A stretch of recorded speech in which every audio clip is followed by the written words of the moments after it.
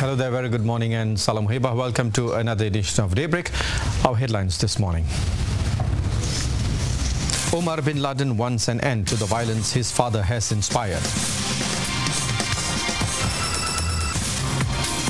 President Pervez Musharraf promises to hold free and fair elections.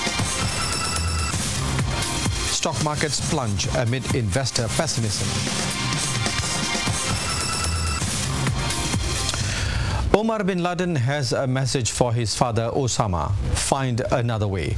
The son of the most wanted man in the world said he is talking publicly because he wants an end to the violence his father has inspired, a violence that has killed innocent civilians in a spate of attacks around the world, including those of September 11, 2001.